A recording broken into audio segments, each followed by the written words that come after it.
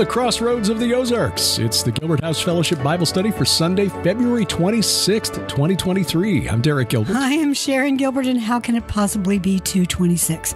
When did that happen? It snuck up on us on little cat feet. Just like fog. But it also means that in just about 15 days or so, you and I are going to be packing for Israel. Yes. We're going early in case you're going with us. And you're thinking, hold on. We thought it started on the night. Yeah. We're going early. Right. We're going to do some video and turn that, we pray, into a cohesive video presentation. I hesitate to call it a documentary, but because that's just not our style, but it'll be something like that. Borrow the term travel-ogumentary. Really, it's just the two of us blathering about what we did and then showing. Mm-hmm. And I think it's the visual part that's so impactful. But we're getting to spend a day with an archaeologist who perhaps two, who have done some really excellent work on some of the megalithic sites in northern Israel, and we'll connect that all together as to why that's relevant. And actually kind of connected to our study today. It is indeed. Imagine that. Yeah. Boy, the Lord, I'll tell you what, it's great.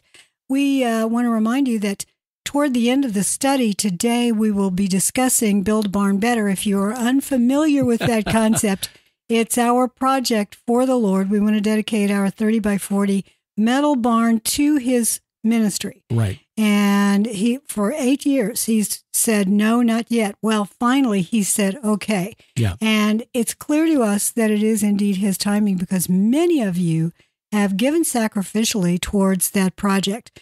And by that, I mean funds that perhaps you might have used for your own self. Yes. And that includes anybody who gives $1, $5, $10, whatever it is. A larger amount. Some have given some pretty hefty amounts, and we would have no opportunity to fulfill this project for the Lord if it weren't for you. Yes, and if the phrase "build barn better" sounds familiar, we'll explain how we're just repurposing something that's been put out there by globalists for God's use. Yeah, we reversed it the way the Lord reverses so many things. Right. Well, we just have an odd sense of humor. So. Well, we do. Anyway, We'll talk about that a little bit later on. Also, an announcement about the Israel tour. If you are joining us, we'll go ahead and just let you know about this up front. We just received a phone call just prior to recording this morning from Rabbi Zev Porat, a Messianic rabbi, good friend of ours, Zev and Lynn. We've come to know them over the last 6 years. Yeah, and wonderful man of God.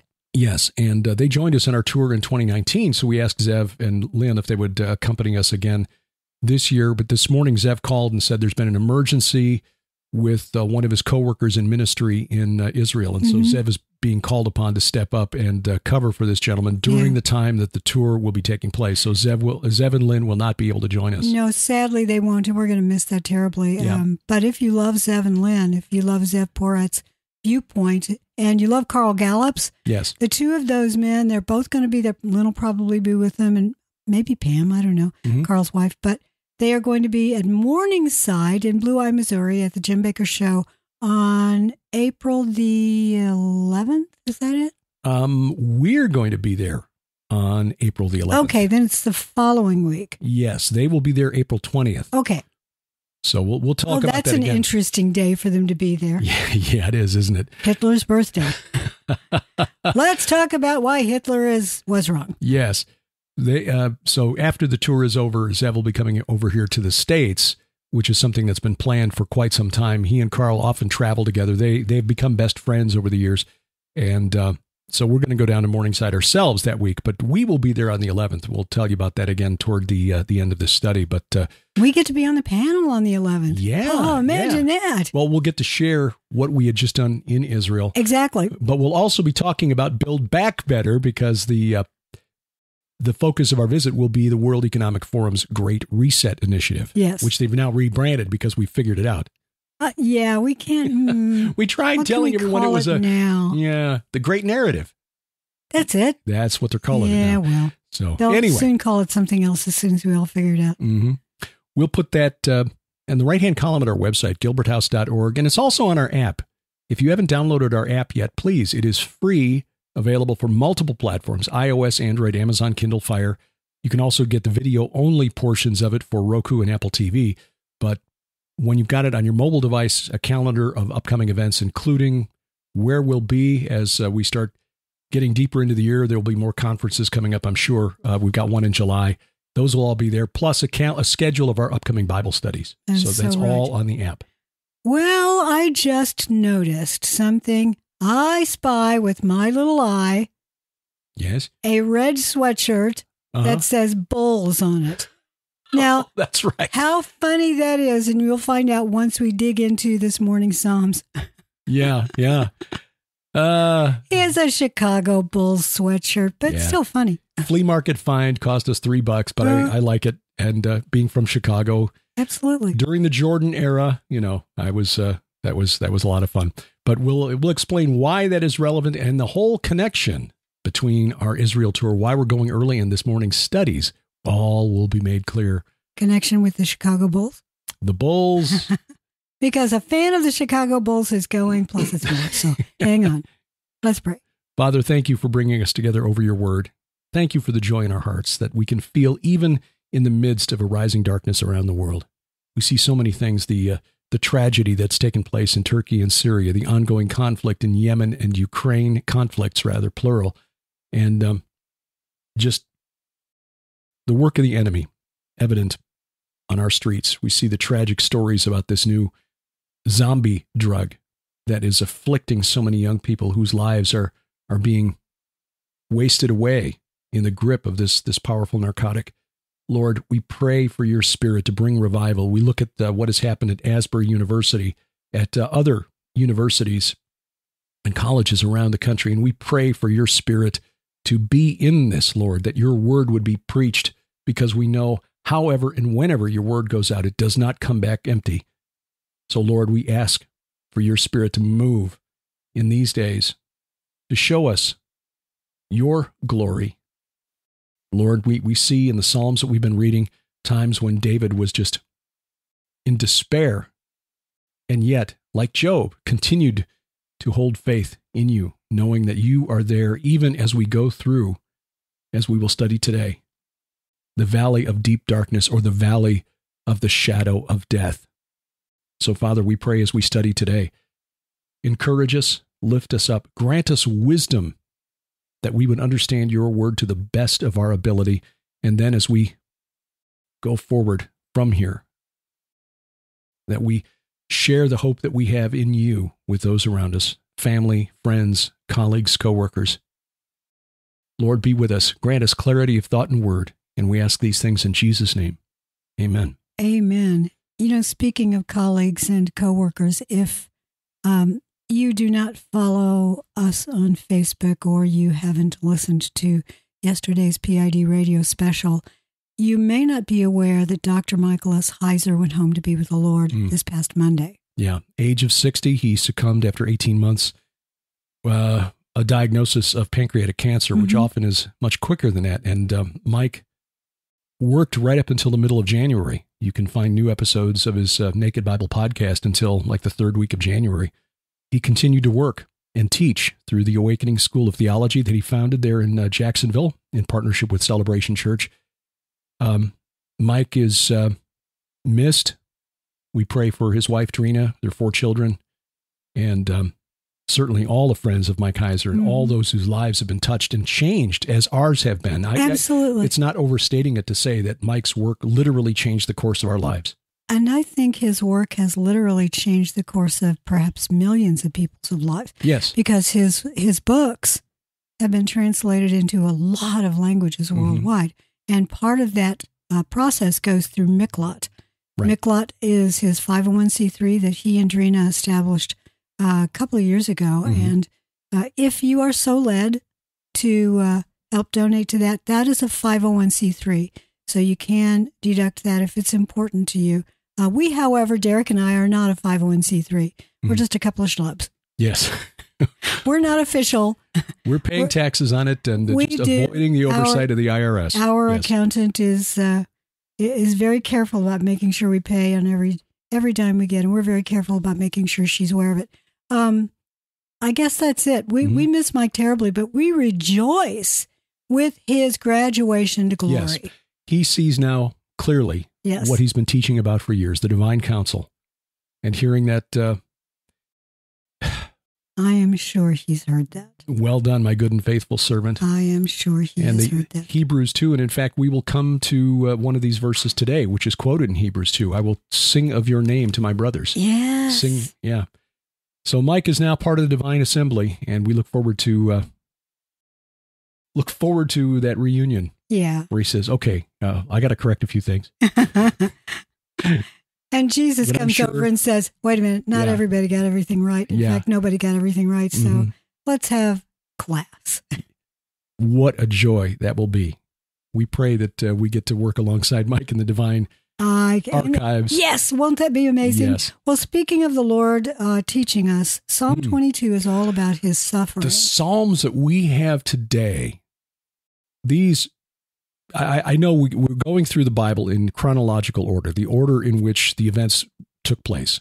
And these 4, 22, 23, 47, and 68, were part of whoever made up that schedule. Last week's, and we already had like 4 other Psalms in there. It's like, wait a minute, there is no way we're going to get all of it. We may not even get all through all 4 today.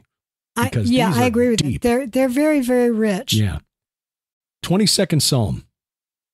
To the choir master, according to the doe of the dawn, very possibly the name of the tune to which this psalm was originally sung, a psalm of David.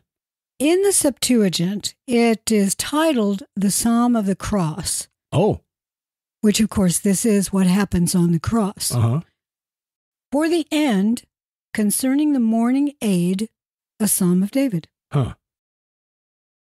I would think the Psalm of the Cross, that was a title that was added later. Because I looked this up, and I'll explain why I say that here in just a moment, because it's clear the 22nd Psalm is a messianic prophecy. Mm-hmm. But the Jews would not have put that in there. Now, It's possible that the Greek translators did, and it's hard to say what the personal beliefs of those Greek translators from Hebrew into Greek did. They may have, some of them may have been Essenes. It's possible, but I think it's more likely that was added by whoever translated it from the Greek into English. Oh, yes, I agree. Yeah. I agree. But it is obviously a Psalm of the Cross. Yes, it is, obviously. But yeah, Jews wouldn't have done that. And the reason this is phenomenal is, well, we'll get to this in a minute, but it's clearly prophetic, because there was no such thing as a cross in the time of David. No, and the idea that the Messiah would suffer and die was not a common belief. It was not a belief at all. It was with the Essenes. The Essenes, yes. Northern Essenes. That's why I'm saying, what if some of those Northern Essenes were part of the Septuagint team at Alexandria? Yes. Oh, that's an interesting thought. Psalm 22, verse 1. This line will sound familiar to you. My God, why have you forsaken me? Jesus quoted that on the cross. You find that in Matthew 27, verse 46, Mark 15, verse 34.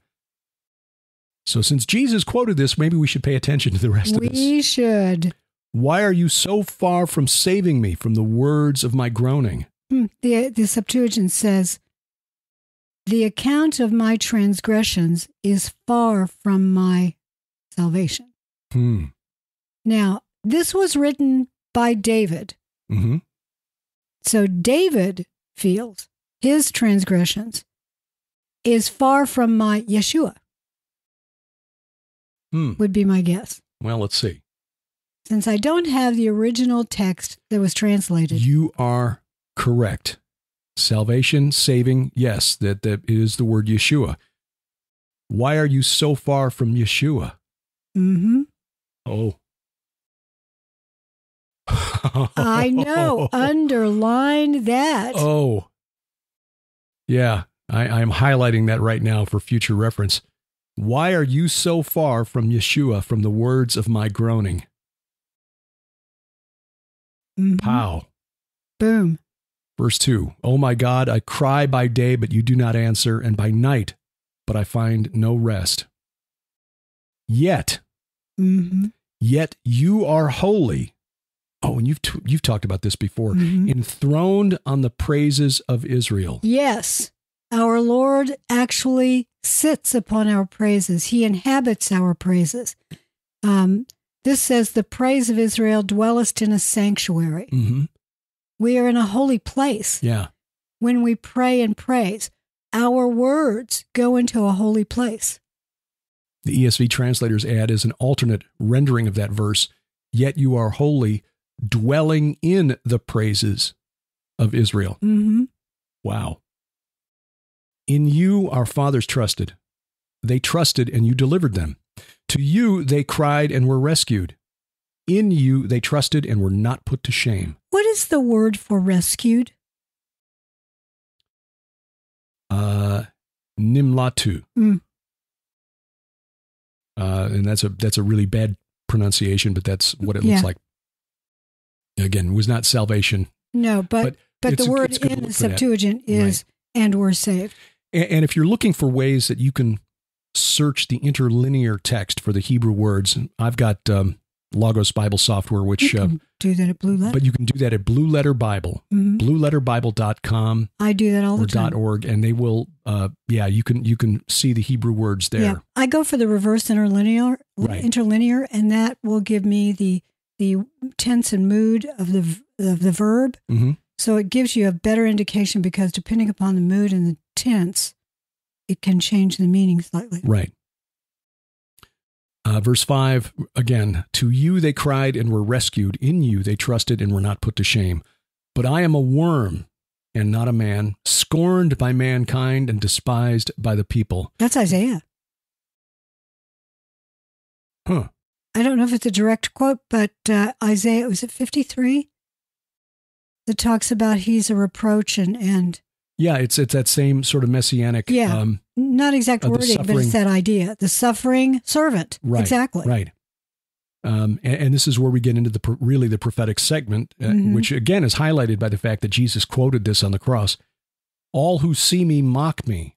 They make mouths at me. And the Hebrew sense there is they let out their lips, possibly meaning that they're saying things that they would normally not say. Yeah. Blaspheming. Crowd dynamics take over and everybody's goodness. Mock the guy on the cross. They make mouths at me. They wag their heads. He trusts in Yahweh. Let him deliver him. Let him rescue him, for he delights in him. And that was done. That happened on the cross. Yeah. Oh, he's crying out to God. Let's see if God saves him. Mm-hmm. Yet you are he who took me from the womb. You made me trust you at my mother's breasts. On you was I cast from my birth, and from my mother's womb you have been my God. Be not far from me, for trouble is near, and there is none to help. What is trouble? Is that the idea of just how we understand trouble, or is that an entity? I don't think so. It's sara'ah, need, distress, anxiety, enmity. Okay. I'd have to look that up, but I don't think it's in the DDD. It sounds like the kind of thing that you would find there, though. Yeah. Now we get into the really supernatural section. Verse 12 of Psalm 22. Many bulls encompass me. Strong bulls of Bashan surround me. No. They open wide their mouths at me like a ravening and roaring lion. Okay. A number of concepts in here that need discussion, but one of them is in the Septuagint. We don't see the word Bashan. Right. It is definitely in the Hebrew. Mm-hmm. The Masoretic text, it is in there, but apparently it was not in the Septuagint manuscript, or they would have put it in there. Mm-hmm. There could be several explanations for this. Mm-hmm. It could be that when the Septuagint translators rendered it, they didn't see the importance of Bashan. However, I see that as unlikely. Yeah, me too. Because it was during the period when they were translating the Septuagint that Greek language text was left in the temple on the summit of Mount Hermon. Everybody knew that Bashan was a place where the pagans would go, and it was essentially the entrance to the netherworld. Exactly. Even in the time of Josephus in the 1st century A.D., he said that the cave there, the Grotto of Pan, had not been plumbed. Nobody could let down a plumb line long enough to reach bottom. It was essentially a bottomless cave because it was the entrance to the underworld. Right. So, what verse is that? Verse 12. Thank you. I'm trying to look it up now. To change tabs. Sure. And the Net Bible says, the Net Bible renders it, again, based on the Masoretic. Many bulls surround me, powerful bulls of Bashan hem me in. In the Hebrew, it is ravim parim.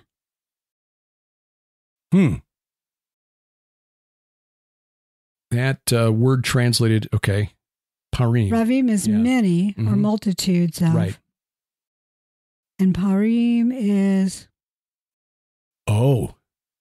And the strong bulls is abir. And we did find that in... the DDD. The DDD. There's another... I'm going to have to look this up because the... Wait a minute. No, wait. I'm thinking the Adarim, the noble ones, which is a reference to the underworld.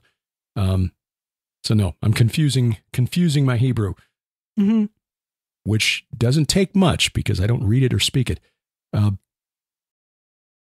We relied upon Mike for that. We did. No, we rely upon other tools, but when we were confused, we'd often go to him. But here's the thing. In the word avir, or abir, if you want to have the B sound, it is bulls, valiant, chiefest, or angels. Well, I think in this case, that's the preferred translation. It's also used regarding princes and sacrificial objects. I'm going to put a link in the notes to a paper that I've referred to multiple times because it really explains this. Dr. Robert D. Miller II, who's a professor at the Catholic University in Washington, D.C., wrote a paper some years ago, fairly recently, within the last 20 years, titled The Bales of Bashan. Right. His point is that the typical explanation for the reference to the bulls of Bashan here, the fat beasts of Bashan in Ezekiel 39, and the cows of Bashan in Amos chapter 4 are typically explained away by Bible teachers as, oh yes, the cattle of Bashan were famous. Bashan was well known for its famous cattle, its well-fed cattle, and so on. That is not the case. And he went so far as to go into soil samples, agronomy, to show that the soil composition of Bashan then and now was too poor to raise enough fodder for a cattle operation. You could, goats, sheep, no problem. You could have goats eat anything. Goats eat anything, sheep, fine. But when you've got large bovids, they would not thrive in Bashan. So his point was that these are not bovine, they are divine. Well, I appreciate everything he did, and anyone who wants to say that this is a real world bovid of some kind, or a bunch of them, that makes no sense either. Why would there have been bulls around the cross? Exactly. But he sees them. That's the point. Had there actually been bulls around the cross, it would have been in the Bible. Everybody would have seen them. Hey, the gospel, they would have talked about all these bulls that were around there. Where'd they come from? Yeah. No, they were there in spirit, and these were entities. Correct. That's why I think of Bashan may have been added to clarify what it actually meant. Yeah. Septuagint does not make that clear, stating that... no, it doesn't have Bashan in there. Yeah. Young bulls encircled me, many fat bulls surrounded me. So by adding Bashan, the Masoretes, the Jewish scholars who completed the Hebrew text that we have, that our English Bibles are based on, kind of clarified what was going on here. And that was Dr. Miller's point. But I'm going to put a link to that PDF file because you can find it at Academia, and it's really eye-opening. I mean, he just basically... He not only makes the point, he documents it so well that it should be a settled question. Never again think that there were famous cattle from Bashan. That just didn't exist. He's talking about these spirit beings from the realm of that was known to be the entrance to the netherworld. Many bulls encompass me. Strong bulls of Bashan surround me. They open wide their mouths at me like a ravening and roaring lion. Okay, here's the other thing to be discussed. We've got this imagery of bulls, and in fact, you get young bulls in the Masoretic. This in the Septuagint is translated into English from that Greek as many bullocks have compassed me, surrounded me. Fat bulls have beset me round. Bullock is a young bull. So these are frisky, scrappy, trying to make a name for themselves. The fat ones are the leaders, which I think is interesting in that the word used in the Hebrew can also mean chief or prince.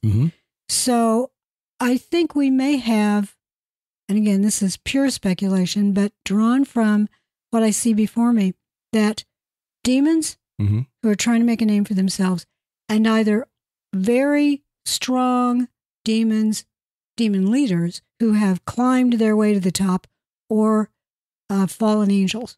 Yes. Because the word also can be translated angels. Right. And I think you're absolutely right in that interpretation. So when we go into... that would be the agreement of Dr. Miller in his paper. Well, thank you, Dr. Miller. Appreciate that. So when you go into 13 and it says, they have opened their mouth against me, reading from the Septuagint, as a ravening and roaring lion, we get the same imagery about Satan. Yes. I would argue that Satan was right there. Seeking whom he may devour. Yes. Right. This is not opening their mouths to yell at him. It's like opening your mouth to devour something. This is, I think, describing Satan and his assembly. Yes. Have surrounded. In other words, in the spirit, our Lord was taken into their assembly. I agree. And we will get into that actually in Psalm 68. There is a war over the land of Bashan. Assuming we get to Psalm 68 today. Well, we'll see. Verse 14, I am poured out like water. All my bones are out of joint. My heart is like wax. It is melted within my breast. You know, for the longest time, I just assumed, and of course I've been studying the Bible and Bible prophecy for over 60 years. I am poured out like water. I was always assumed that was when his side was stabbed and water came out. Right. But this is a drink offering. Yes. He's reversing this idea. Right. And we get into this in Psalm 23. Yeah. And we also see it in 1 Corinthians 11 when Paul describes the Last Supper. Yes. This is my blood. Yes, which exactly. is for you. I am poured out as a drink offering for humanity. Yes, exactly. And all my bones are out of joint, which is what happens when you're hanging on the cross. Your bones eventually dislocate because of the weight of being suspended from your wrist joints. My strength is dried up like a potsherd, and my tongue sticks to my jaws. And this says, and my belly has become like melting wax. This is a horrible way to die. Yes. And you remember Jesus' complaint on the cross, I thirst. Yes. Where they gave him a sponge dipped in vinegar. My tongue sticks to my jaws. You lay me in the dust of death. For dogs encompass me. Now, hold on. Can you read 15 again? 15 again. My strength is dried up like a potsherd, and my tongue sticks to my jaws. You lay me in the dust of death. Thou hast brought me down to the dust of death. Who's thou? Well, this is Septuagint I'm reading. Yeah, the passage. Yeah, so the Lexham English Septuagint also has that same sense. I would argue this is Yahweh who brought him down because he starts it out speaking to his father. I agree. Verse 16, for dogs encompass me. A company of evildoers encircles me. They have pierced my hand and feet. Now, this is interesting because the assembly of the wicked doers. That's what it says in the Septuagint. The assembly of the wicked doers. Okay, yeah, instead of a company. Yes. So the assembly of the wicked doers, is this a callback to Satan and his council? His infernal council? They pierced my hands and my feet. The assembly of the wicked doers are the ones who pierced his hands and his feet. According to the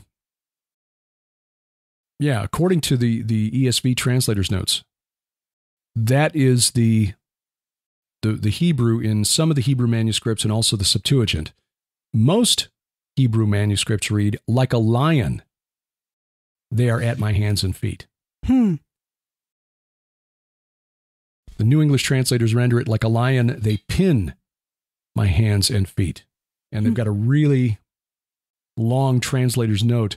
The reading is often emended, meaning modified or corrected, in air quotes, because it is grammatically awkward, but perhaps its awkwardness is by rhetorical design. But the idea that the hands and feet are pierced is again prophetic because of what happens at crucifixion. Because this was not done. They stoned you to death. Yes. Crucifixion was not invented until about 600 years after David. The Persians invented it sometime in the 4th century BC. So he would have had no knowledge of what crucifixion even was at this point, which is why I said at the beginning. He being David, which is why yes, of course, God, Jesus. They knew, they saw what was going to come, and that's why they inspired David to write this. But that's why I said at the beginning it's unlikely that the term for the cross or at the beginning of the Septuagint chapter would have been in the original, because they would have had no knowledge of what a cross was. Verse 17, I can count all my bones. They stare and gloat over me. They divide my garments among them, and for my clothing they cast lots, which of course happened at the crucifixion. Absolutely. Going back to verse 17, this seems to imply, and I've heard many scholars say this, that his bones weren't broken, not one of them. That's what, in other words, they're all intact. Mm-hmm. Which is important because in the Roman crucifixion, at the end, they broke your leg bone. They just slammed them so you would die because you couldn't then rise up and try to get a breath. Right, yeah. It was mainly because I'm tired of standing here, die, because sometimes they would intentionally leave them there for days. Right. And they wanted to get them down before the holiday because the Jews would not do anything. The Jews did, yeah. And so they were surprised when Jesus died much sooner than expected. Yes. Verse 19, but you, O Yahweh, do not be far off. O you, my help, come quickly to my aid. Just one other observation here. They say, the skeptics do. Skeptics will often say that Jesus understood the prophecies of the Old Testament and he manipulated his life in his final days to fulfill all of those prophecies. Why would you do that? Well, for one thing, why would you do that unless you're insane? And there's no evidence from any of the writings of the eyewitnesses that Jesus was that. He was. And secondly, how could you manipulate the Roman soldiers to cast lots for his cloak? Right. You couldn't. So skeptics, sorry, it just doesn't work. Verse 19, but you, O Yahweh, do not be far off. O you, my help, come quickly to my aid. Deliver my soul from the sword, my precious life from the power of the dog. Okay, I'll stop. Deliver my soul from the sword. Okay. I confess that's a verse I just sort of take as given. It says the same exact thing in the Septuagint. Mm-hmm. Deliver my soul from the sword. Yeah. My only one. Net Bible translators. My only begotten one from the power of the dog. Yeah. Yeah. Net Bible translates it, deliver me from the sword instead of deliver my soul. So, but why the sword? David realizing he was going to be a man of war, having to fight Philistines. Oh, I realize that. It's just that doesn't quite fit the crucifixion. And I guess that's a reminder that you can't find a word-for-word correlation. Not every verse in the Old Testament will describe events in the New. Mm-hmm. And even when you find passages that have large chunks that do refer to the New, it doesn't mean that everything in there will. Deliver my soul from the sword. Deliver my soul. Mm-hmm. We know that Jesus, he himself, went down, and Mike Heiser talked about this a lot, went down to preach to the ones in Tartarus. Hey, guess what? Mm-hmm. You don't get to be resurrected, even though you asked for it, begged for it, pleaded for it, threatened. Mm-hmm. You're not doing it, but I'm getting out of here. Right. You're still dead. Mm-hmm. Yeah, the word is nephesh. So sometimes translated life, but often translated as soul. So deliver my soul from the sword, my precious life from the power of the dog. And again, I'm not sure we're dealing with, I think we may be dealing with I think this is supernatural stuff, yeah. Save me from the mouth of the lion. You have rescued me from the horns of the wild oxen, or you have answered me. The wild oxen is re'emim, which is a term applied to the giant cattle that used to roam Asia and Europe, the aurochs, often worshipped in their own right. But I think that contributed to the worship of the bull-like imagery of so many of the ancient gods of Mesopotamia. I think you are absolutely right. In the Septuagint, strangely enough, it says, "And regard my lowliness from the horns of the unicorns." Okay. Now, unicorns never existed in the way that they're drawn in cartoons. It could be that there's a spirit entity that is a one-horned entity. Mm-hmm. But rhinoceros? Well, no, I'm sorry. That's not an entity. That's an animal. Right. I'm talking spirit being. Mm-hmm. And perhaps there are that have one eye or one horn or whatever, maybe demons. But horns represent power. Mm-hmm. Horns are almost always added to fallen angels. So I think that this refers back to bulls of Bashan. Yeah, I agree. Verse 22, this one is cited in Hebrews chapter 2. "I will tell of your name to my brothers. In the midst of the congregation, I will praise you." I know, I love that. Yeah. That's the Lord. Mm-hmm. Mm-hmm. "You who fear Yahweh, praise him. All you offspring of Jacob, glorify him and stand in awe of him, all you offspring of Israel. For he has not despised or abhorred the affliction of the afflicted, and he has not hidden his face from him, but has heard when he cried to him." Okay, this is a reference back to the beginning of this. Mm-hmm. My God, why have you forsaken me? He hasn't. Yeah. Even in your deepest despair. Mm-hmm. Yeah. Because he goes to praise those who love him. And saying, "I will tell of your name to my brothers in the midst of your in the midst of the congregation." And that citation of this in Hebrews 2 is really amazing. You get it again in 25. Yeah. Verse 24, "For he has not despised or abhorred the affliction of the afflicted, and he has not hidden his face from him, but has heard when he cried to him. From you comes my praise in the great congregation. My vows I will perform before those who fear him. The afflicted shall eat and be satisfied. Those who seek him shall praise Yahweh. May your hearts live forever." The tone of this psalm has just done a 180. Yes.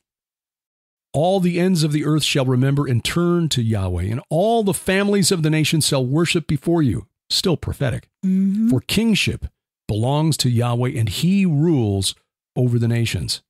Got to stop there for a minute because there is a tradition in antiquity in pagan religions, Sumerian, Mesopotamian, you can name it, Egyptian, that kingship is given through a certain deity. Whoever is top of the pantheon is the one who defers and confers, kingship. Mm-hmm. In Mesopotamia, it was actually, the term actually literally means Enlil-ship. Enlil, or El of the Canaanites, Dagon, Molech, that same entity, different names, was believed to be the one who conveyed kingship upon human rulers. Interestingly, in a paper on the history of Enlil that I read as research for the book The Second Coming of Saturn, again, another name for this entity, it was originally Inanna who conveyed kingship. Yes. She conveyed kingship. Yes. And she also conveyed the mez, which was how to operate in society. Right. All of the various secrets. Mm-hmm. A Prometheus sort of position. And this is why we think there's some politics going on in the fallen realm, because as the worship of Enlil, or El, was brought into Sumer from the north by the Akkadians and the Amorites, this changed. It was no longer Inanna who conveyed kingship. It became Enlil-ship. Mm-hmm. But he's in the abyss because we think he was Shemiyaza, the leader of the sons of God from Genesis 6. And yet he still apparently has enough influence with human dupes that he's still influencing the world to this day. But Inanna, when Revelation comes, she thinks she'll ride the beast and tame it. Oh, yeah. Yeah. Politics of the fallen realm. But here again in verse 28 of Psalm 22, kingship belongs to Yahweh, and he rules over the nations.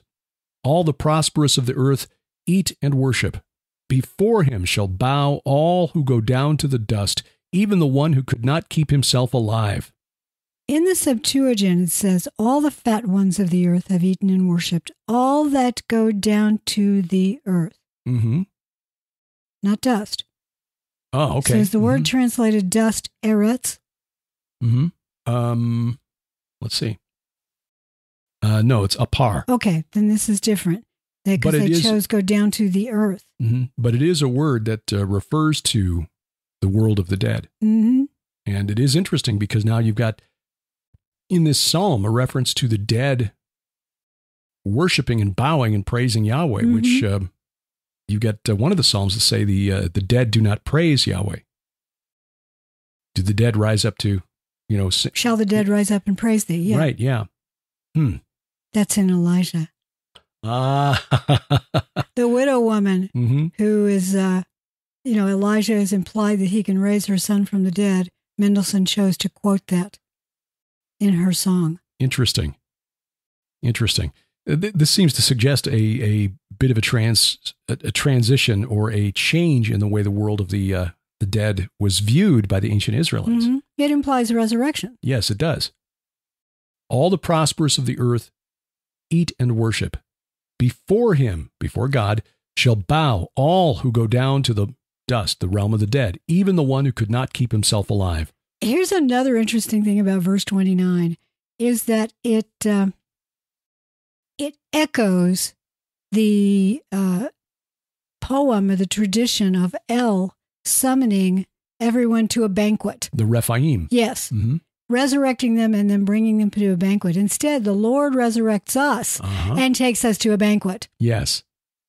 Total reversal. Yes, I know. I love it. Verse 30, posterity shall serve him. It shall be told of the Lord to the coming generation. And here this is Lord Adonai. They shall come and proclaim his righteousness to a people yet unborn, that he has done it. How wonderful. Do we have time for Psalm 23? We do. I think we may only get through 2 of the Psalms today instead of the 4 that we had on the schedule, which is fine because Psalm 68 is going to take a lot of time to unpack. So we'll just have to. Psalm 23, it's one we memorized. Most of you have memorized it. I did when I was a kid. In fact, I would often quote it and sing Jesus Love Me because I was raised, part of my childhood, I was raised on a farm. And, even when we moved to town, and by town, I mean, a town of 300 people. It was a farm town. Even when we actually moved to town, I still had to go to an outdoor facility for years. The kind with the little moon on the door? Oh, yeah. For years. Mm-hmm. And so when I would go out in the middle of the night with my little flashlight, I would sing Jesus Loves Me, and I would quote the 23rd Psalm. It really comforted me when I was a little kid. So, yes, you probably memorized it, but let me read it for you. Yahweh is my shepherd. Yahweh is my shepherd. Now, mind you, this follows in the order in which someone said, let's put him in this order. Follows 23. He's now resurrected. Right. He's leading us through events in a deliberate message to the fallen realm. The Lord is my shepherd. Yahweh is my shepherd. I shall not want, which means you don't lack for anything. He makes me lie down in green pastures, which is very pleasant. Who doesn't love that? It's soft, it's comfortable, sunshine on my skin, and I get lots of great food to eat. He leads me beside still waters. Oh, the nice, cool, clear water. He restores my soul. Resurrection.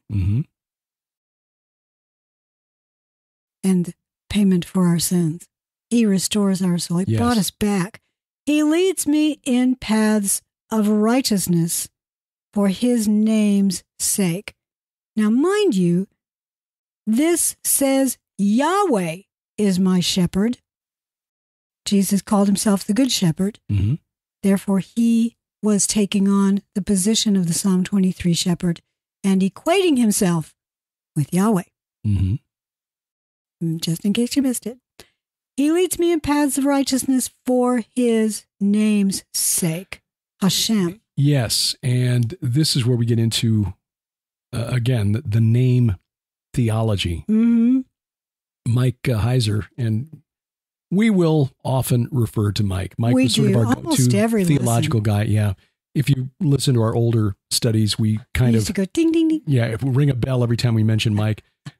And finally, somebody said, we appreciate that, but it can be a little distracting, so we stopped doing it. But just know that almost some of you miss it. I've heard from you saying, that's I miss true. a ding, ding. So we go ding at home. He has often taught about the name and name theology. It's more than God's reputation. It's another physical aspect of God. The second power in heaven. Second power in heaven. When the angel of Yahweh led the Israelites out of Egypt, God told Moses, follow him because my name is in him. Mm-hmm. There are other references. Let's see, there was a reference to name theology that I stumbled across today. And in fact, Mike wrote the extended treatment of name theology for the Faith Life Study Bible, if you want to dig into it. And I'm not going to be able to call it to mind and do Mike justice in his explanation of it. But essentially, it is when people say you are saved by calling on the name of Jesus Christ, it's not that the name of Jesus is like a magic word. No. You are actually calling on an aspect, a manifestation of the Godhead itself. Exactly. The name is God in one of his forms. Mm-hmm. And that's what we're talking about here. And the Canaanites understood this too, that Rephaim text that you referenced where the Rephaim were summoned to the threshing floor of El, which is the summit of Mount Hermon, the portal. And then the Rephaim text, I think it's KTU 1.22, if you want to look it up in the scholarly literature, literally says where the heroes, the Rephaim, will be revivified by the blessing of the name of El. So it was a concept familiar to the pagans. Mm-hmm. And stolen by the fallen realm. By the pagans, stolen by the fallen realm. So he leads me beside still waters. He restores my soul. He leads me in paths of righteousness for his name's sake. Even though I walk through the valley of the shadow of death, I will fear no evil. I'll stop here in a second. For you are with me. Your rod and your staff, they comfort me. Boy, an entire hour could go Valley of the Shadow of Death. Well, in fact, I have done an entire hour. Mm-hmm. Yes. The recently concluded Skywatch TV Defender virtual conference, I did an hour on the Valley of the Shadow of Death. That was the one from last year? The one that's in September. The one in the fall. From last fall. Right. Matthew 4, beginning at verse 12, writes, and let me see if I can switch. Well, okay. Went to Blue Letter Bible, and it brings up the Berean Study Bible, so this is a slightly different translation. Blue Letter does? Yeah. Bible Hub automatically Or Bible does. Hub, I'm sorry, it's Bible Hub. It defaults to Berean. Yeah. I like Berean. I like it a lot. It is a good translation, but if it's a little different and you're following in the ESV, this is why. Matthew 4, beginning in verse 12, when Jesus heard that John had been imprisoned, he withdrew to Galilee. Leaving Nazareth, he went and lived at Capernaum. That's about 26 miles distant, which is by the sea in the region of Zebulun and Naphtali, to fulfill what was spoken through the prophet Isaiah. And now Matthew goes to quote Isaiah chapter 9, which is that same chapter that includes, unto us a son is born, unto us a child is given. Mm-hmm. The land of Zebulun and the land of Naphtali, the way of the sea beyond the Jordan. That's a reference to the Roman road, the Via Maris, that ran from Egypt up along the Mediterranean, and then it cut through the Jezreel Valley over to the Jordan, up alongside the Sea of Galilee, up the Jordan Valley, through the valley called the Hula Valley, Huleeh. And then at the site of the ancient city of Hatzor, then it would branch off on the road that went to Damascus. That's the way of the sea, the Via Maris. Beyond the Jordan, that's east of the Jordan River. So that's smack dab in the middle of the land of Bashan. Psalm 23 doesn't mention Bashan specifically, but we understand that that's what it means, because as Matthew continues, the people dwelling in darkness have seen a great light. He calls this Galilee of the Gentiles. Actually, so does Isaiah. The people living in darkness have seen a great light. On those living in the land of the shadow of death, a light has dawned. So Jesus, moving to that region, identifies this region as the land of the shadow of death. Yes. And that valley that the Jordan goes through between Dan at the foot of Mount Hermon and Chorazin, which was just north of Capernaum, surrounded by dolmens. Israeli archaeologists have just really recently surveyed this area and found more than 5,000 dolmens. These are these megalithic funerary monuments all around the outside of this valley. And the guy who led the survey, whose name is Moshe Hartal, said or wrote, "We can't use the term dolmen fields anymore because we don't know where one ends and the next one begins. It's one giant dolmen field." It's a big necropolis. It's the valley of the shadow of death. Yes, yes. And that's where he leads us. And that's where he ministered. And now bear in mind these dolmens, because this will become really important in just a second. I know. The dolmens, for the most part in that area, are a trilithon construction, 2 big vertical slabs and then a tabletop slab across the top. Dolmen is Britannic for table. Right. So they are table-shaped. Even though I walk through the valley of the shadow of death, I will fear no evil, for you are with me. Your rod and your staff, they comfort me. In other words, no matter what happens to me while I'm there, fallen realm, talk to the shepherd. Yes. He's got these implements that are used upon you. He's there to protect me. And the rod. They're also symbols of kingship. Yes. My king is with me. We are these little sheep who are in this valley. Like the Hula Valley was very lush, very green, because they had a lot of water there. The Jordan River there, they used to call it the Hula Marsh.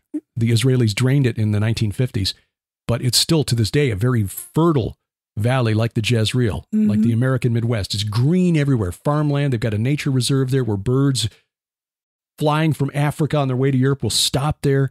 It's a green, lush, well-watered area, and we're the little sheep who are wandering around, surrounded by these monuments to the dead, the region of Bashan. Think of every one of those monuments as a portal, as a doorway for something to come through. So you're surrounded by these evil entities. And clueless as we usually are as humans to what's going on in the spirit realm. We're just going about our business. Eating this is grass. Oh, this is wonderful. That's great. Oh, let's frolic. Let's play. And you can do that. You can relax because he's with us. The shepherd is right behind us with his rod and his staff. And here we go. You prepare a table before me in the presence of my enemies.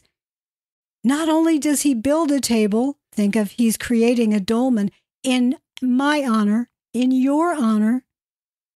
He anoints my head with oil. Anointing. That is an anointing. That means that the Spirit becomes part of your life and you are anointed as a sovereign, as a ruler, as a prince or princess. King Charles of England is going to be formally crowned in May. And when that happens, part of that ceremony is he will be anointed by the Archbishop of Canterbury. And it is traditionally done in a very private way.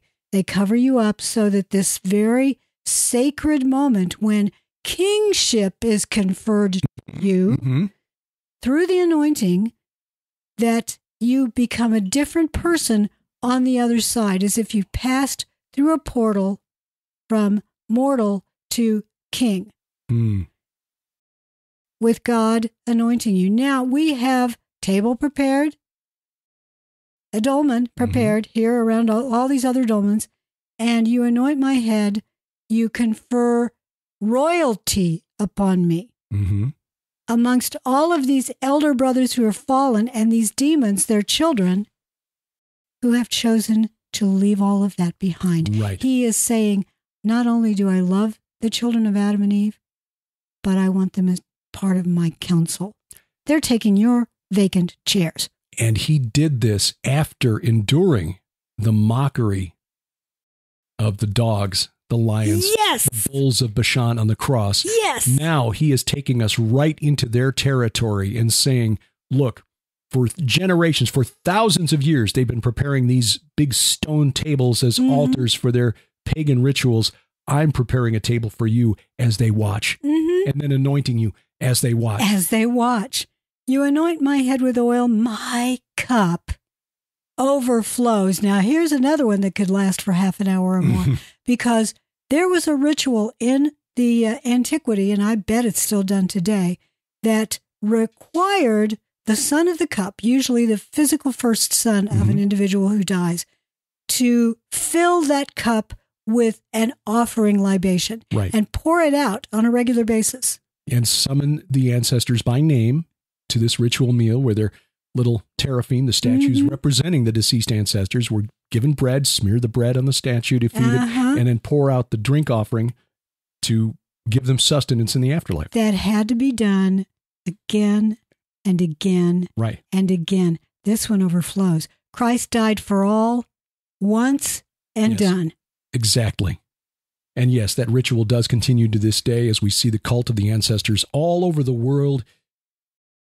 It is, we can trace it all the way back to ancient Mesopotamia and to the fallen realm and their rebellion on Mount Hermon. And it goes back to Psalm 22 when he says, I am poured out like water. Yes. He is filling our cup with his blood. There are one and done statues in the ancient world of kings from ancient Syria, Amorite kings, sitting in their little tombs, representing them with a cup in one hand. And the offerings, and for kings, you had to do this ritual twice a month because their spirits, I guess, needed more sustenance. You had to keep them happy. Hungry. Yeah. And there are remnants of food offerings in these tombs that have been found, but those cups were there for the drink offering. Instead of pouring it on the ground, you poured it in a little cup. But here in this psalm, in the presence of these spirits, Jesus is filling our cup to the point of overflowing.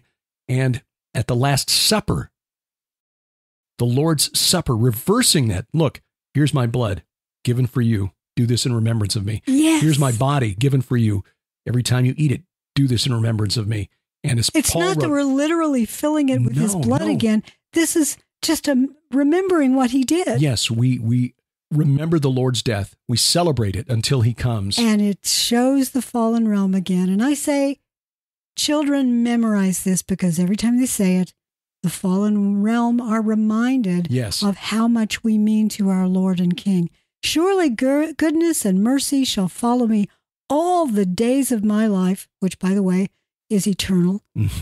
And I shall dwell in the house of Yahweh, the Beit Yahweh, forever. I will get to be there. I'm going to be part of the council because I am now part of the royal family. And you guys out here in the valley of the shadow of death, you're still dead. Amen. Isn't that wonderful? It is.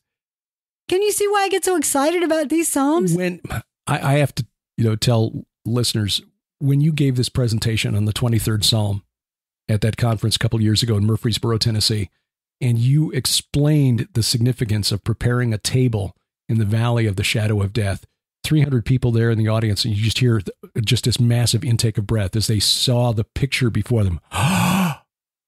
Because suddenly now this psalm took on a whole new level of meaning. Doesn't it though? Oh, and that's the amazing thing about God's word. And I love the Psalms. I've been just over the last few years, I've been really digging into them because there's a lot there, and many of them are short, and your kids can memorize them. Yes. And you can even memorize them. So this, even me. Even me. At my age. Oh, wow. Might need some more supplements from Eden's Essentials. No, this is really phenomenal. And this is one of the reasons we're going to Israel early, because on the day that Aaron Lipkin is calling Jeep Day, where we go to these sites that are not touristy sites, one of the places we really want to see is, besides Gilgal Rephaim, we plan to go there. We plan to go to the Serpent Mound of Bashan. I want to go to the Shamir Kibbutz, where they've got the dolmens there, including that massive dolmen with the 50-ton capstone. Oh, yeah, that's huge, because it's got IU underneath. It does, yeah. It looks like the Indiana University logo. It's the Greek sign Psi. Yeah. But you have to wonder why that is there. We'll be there on Thursday. It'll be Psi Thursday.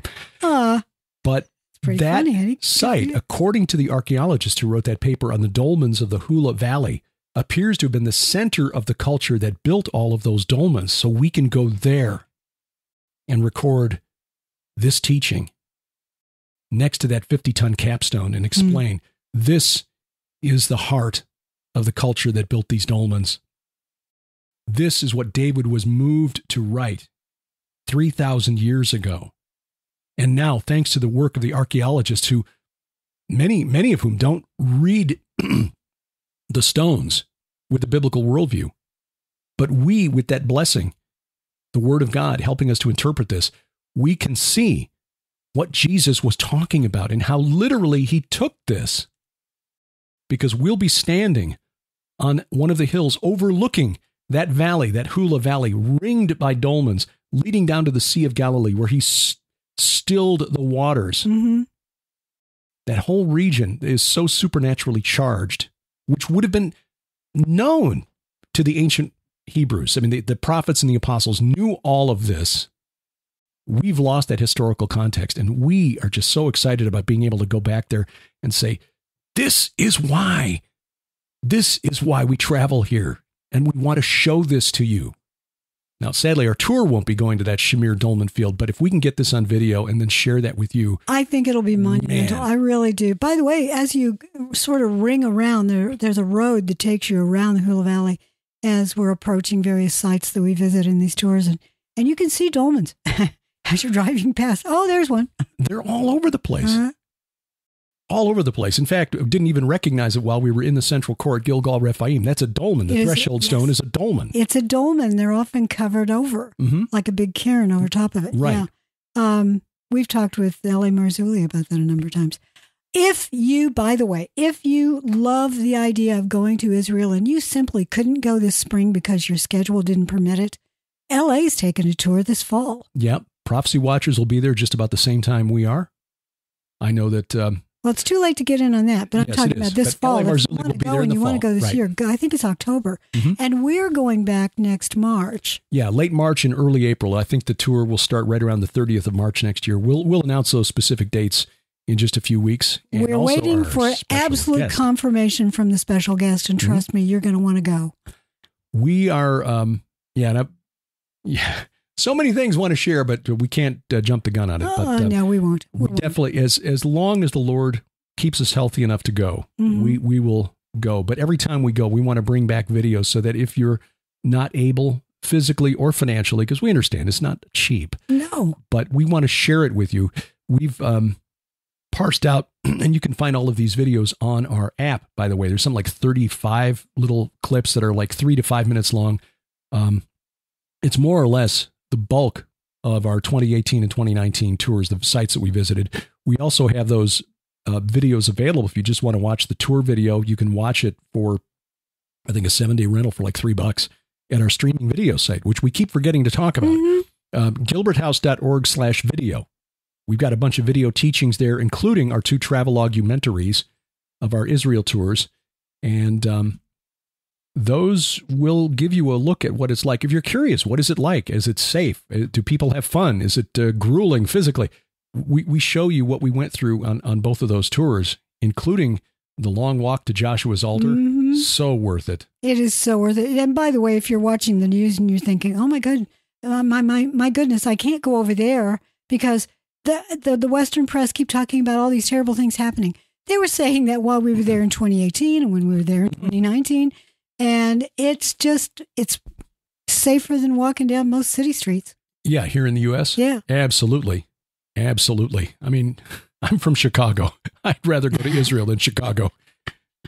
Lived in St. Louis for years. I'd rather go to Israel than St. Louis right now. And the food is cleaner over there. Oh, yeah. Oh, my goodness. You're so going to love that food. I can't wait. My body's already going, can we just, because you and I eat pretty clean. We do. But it's even cleaner over there. Yeah, yeah. And by the way, if you live in Chicago or St. Louis, I'm not trying to besmirch either city. I know that it's not the people who live there.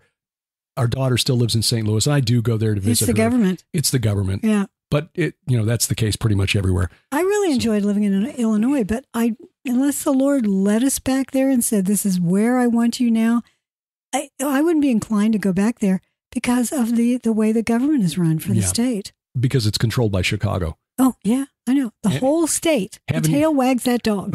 Having grown up in Chicago and not really understanding when you're a kid that things happen in Illinois outside of Cook County. Sometimes Will or McHenry or Lake County, the collar counties. Downstate is everything outside of Chicago. But we lived for 4 years down south of Champaign and realized, this is why the southern part of the state really, because Chicago, the people who live in Chicago really don't have a clue as to what goes on the rest of the state. Farming, coal, oil, really big in the southern part of the state. Well, here's an example. We live, just an example of the money you pay to live, have the honor of living in the state of Illinois. Mm-hmm. We live on 10 acres. Mm-hmm. We didn't set out to find 10 acres. We would have been happy with just a lot, but, a regular subdivision city lot. Yep. But the Lord led us to this house. It's a very simple manufactured home, but it's got this barn. And I think that's why we're here. I think you're right. That is why we're here. And he may do something else with the acreage eventually. I don't know. But we pay, what is it, $600 a year? It's about $725 now. It's gone up a little bit, but that's still like in property taxes. 20% of what we were paying in Illinois. In property taxes. Well, I looked at some simple, low, first-time buyer homes out of curiosity in the town where we live, Charleston, Illinois, and the taxes on some of those houses were $500, $600 a month. Yeah, a month. Mm-hmm. On top of your mortgage insurance, your house insurance, and your payment. And interest rates have gone up now. I don't know how a young family in some states can afford a house. Yeah, I don't know. Now we've gotten into a PID radio. We have, haven't we? But the bottom line is we can transition this into a discussion of what we brought up early on, the Build Barn Better project, which is taking a playful tweak on the World Economic Forum's Build Back Better. Well, that's the cool slogan. thing, though. The barn is there, and it's a great sort of well-established bones for what the Lord is telling us He wants to build there. And it may be more than shipping and studio space. I think it's going to be there for doing presentations and perhaps Bible studies, maybe even preaching. Yeah. We will go where He leads. Mm-hmm. It's just a simple 30 by 40 foot rectangle, so 1,200 square feet. It just needs to be insulated. We need to run power the rest of the way around the building, run a separate circuit for the mini split so we can get heating and cooling in there. Put in new windows, and actually someone has already told us that He would supply the windows. Which is just I know. Stunning. We're just absolutely stunned by that. So yeah, just a few things. And if the Lord leads to do more beyond that, then we will do it because we know He's going to provide the funds for it. Based on the estimates we've gotten, we're figuring this is going to run about $15,000. It may be more than that. Maybe a little more than I'm that. thinking it may be closer to $25,000. But whatever it turns out to be, we know the Lord is going to supply it. He's made that obvious already. Mm-hmm. So you'll find a red button says donate on the right-hand column at gilberthouse.org or gilberthouse.org/donate if you want to go right there. And we truly appreciate your support and your help because we just feel that we need to do more to make these studies and this information available. I mean, it's one thing to write books and enjoy the research and the writing. And we do. But not everybody is going to want to pick up a 300-page book with 550 footnotes. Mm-hmm. So if we can set up a facility where we can start making short-form videos, just address one question at a time and put those out through various social media channels, as long as we're until we get canceled, which may or may not happen someday, who knows. But we've got our free app, which free to you, and again, it's through your support that we afford the monthly cost. The company that provides it and develops it, their rates are really very affordable, which is why so many ministry friends are using it. Skywatch TV uses it, Prophecy Watchers uses it, L.A. Marzulli, Doug Hamp, and so on. Many of our friends are using the same their company. Ministry to the body of Christ. It really is. So we are blessed by them, and if we can use that to transmit this information, then that's what we're going to do. But right now, we're just a little constrained. We're sitting as we've said before, sitting in a back bedroom. Our shipping office is in the next bedroom over. My podcast studio is in the other bedroom over here. And if we can have a little more space where we can set up a little more flexibility for recording content, that's what we want to do. Yeah. So again, we're not a 501c3, but if you feel led to help out. And it can be any amount. If you've got, 50 cents, because it all adds up. Mm-hmm. It really all adds up. And sometimes that 50 cents is like the widow's mite. It is a large chunk for you. Mm-hmm. I remember when I was a student at Indiana University, I had $10 a week to live on, if that. And so I was very, very careful with my money, because sometimes that money would have to go towards like a bus ticket or things like that. So it went fast, and I didn't have a whole lot of really nutritious food, macaroni and cheese and ramen noodles. And I would occasionally splurge on a pizza that would last me 5 days. And yes, I can tell you that students leave it out on the counter and eat on it for 5 days. Yeah, it stays good until you're done eating it. That's the law of pizza. It's a law. Yeah. When I was in college, I lived on ramen noodles and Bisquick biscuits. Yep. I've done that. I've done that. Peanut butter sometimes, but peanut butter can get pricey. Mm-hmm. However, back in the day, I could get 10 boxes of macaroni and cheese for $1. Yeah. I went for the 10 ramen noodle things for $1. See, if you've got $10, that's 100 meals. Yeah. That's 3 months. Yeah. But yeah, we really, really appreciate it. And trying to think if there's one more. Oh, tonight on VFTB. Tonight on A View from the Bunker. That's a special one. Yeah, the guys from the Iron and Myth series that we've been recording. That's Pastor Doug Van Dorn, Dr. Jed Burton, Brian Godawa. We just remember Mike Heiser. So this is sort of our tribute. We talk about when we first became familiar with his work, how his work influenced us, and what we do. All of us, essentially, in that group, all four of us agree that Mike's work transformed our lives. Judd, as an archaeologist and a historian, has basically said he'd still be teaching in academia instead of doing what he's doing now, which was essentially setting up his own educational institution, the Institute of Biblical Anthropology, where he not only teaches things like why the giants were important, you can actually study monsterology, yes. Vampires and werewolves from a biblical perspective. Brian Godawa, award-winning Hollywood screenwriter, novelist, best-selling author. Mike's research informs Brian's fiction. He writes fiction as you do, with the Divine Council worldview in place. Pastor Doug Van Dorn, one of the few pastors in America who will actually teach and spend time on Genesis 6 and why it's important. And I'd still be selling steel probably if the Lord hadn't called you. Yeah, and understanding the Divine Council concept, it was like, wow, okay, this is really important, and I want to know more about this. And the way he created me, I was talking to my mom about this last night, as I talk to her every night, just telling her, Mom, your school teacher's heart, because she was sharing with me a story from 60 years ago.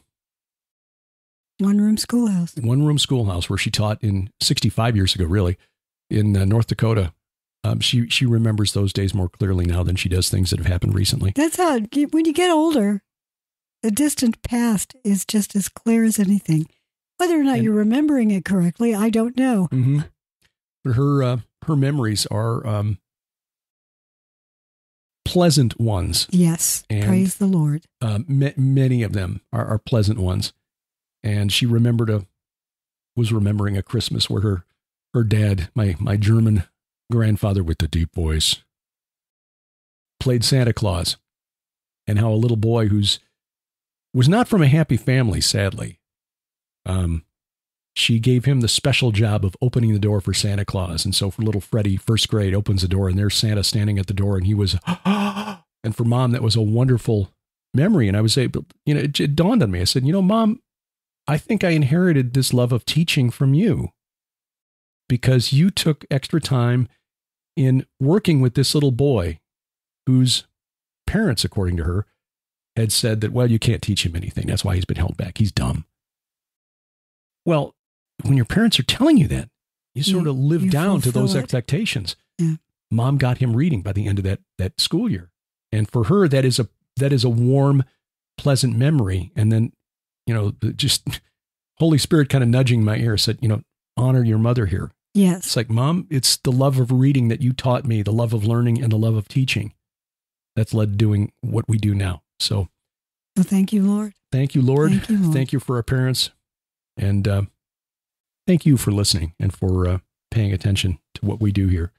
And Father, we thank you for this community that you have created around us. I don't know how it happened, because we certainly didn't set out to make this a thing. If we had known that this was the destination, I would have messed it up at some point. I would have aimed for it and I would have messed it up. But this has grown organically around us. And Father, we are just humbled. I am humbled each day as I think of the way that these humble efforts from a back bedroom go out into the world, and the notes, the emails that we receive. Lord, you deserve all that praise and all that credit, because it's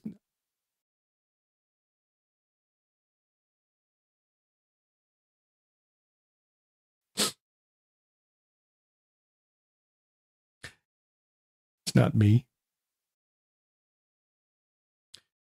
You have blessed me beyond measure with my wife, my family. And there are days when I allow the little foxes nipping at my heels to distract me and lead to frustration and anger. And I ask your forgiveness for those times.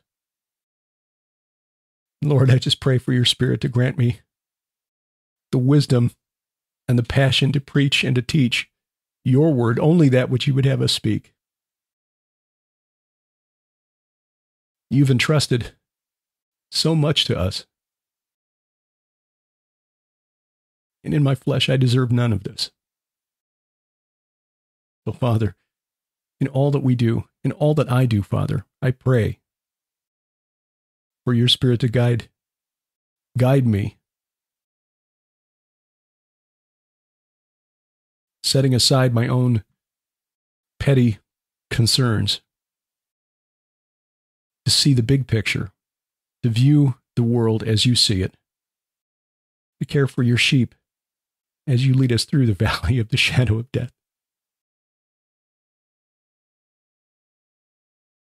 We thank you for having brought wiser brothers across our path, like Dr. Michael Heiser, Tom Horn, L.A. Marzulli, Steve Quayle, so many others from whom we have learned, for opening your word to us, to what little understanding we have. The length to which you've gone to redeem us, to buy us back from the powers of darkness, is inspiring. For we know, Lord, that whatever we encounter in this world,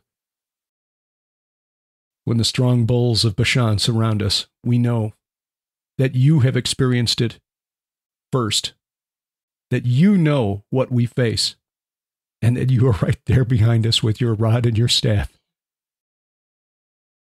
We pray, Father, for your blessing, for your love to guide us, to fill us, and inspire us. And we ask these things in Jesus' name. Amen. Amen. Until next time, I'm Derek Gilbert. I'm Sharon Gilbert. Bye-bye, everybody. Thank you for joining us. We post a new Bible study each Sunday morning. Subscribe to the podcast and explore the archives online at gilberthouse.org.